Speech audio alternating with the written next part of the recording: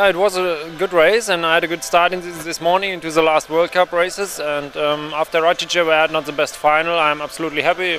I trained a lot the last week, so I want. It's just on the way to the Europeans here at this stage, but I'm happy. And tomorrow it's a new race, and I think the headwind this morning, which was very strong, is it's good for me in the moment because I like this paddling, and I'm glad to be in the final, and I hope that tomorrow it will be a good, interesting race, and all the competitors are here, so I think it will be a new big fight.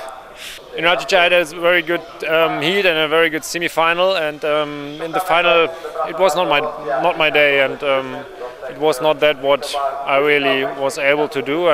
But that's normal, that's sport. You have some days where you're not maybe in the best shape, or I don't know, and maybe it was the first race with tailwind, and in the moment I'm a little bit better in relation to the other guys in the headwind, and but I don't know, I don't care. There are some other races, and we'll see what happened there, and it was okay.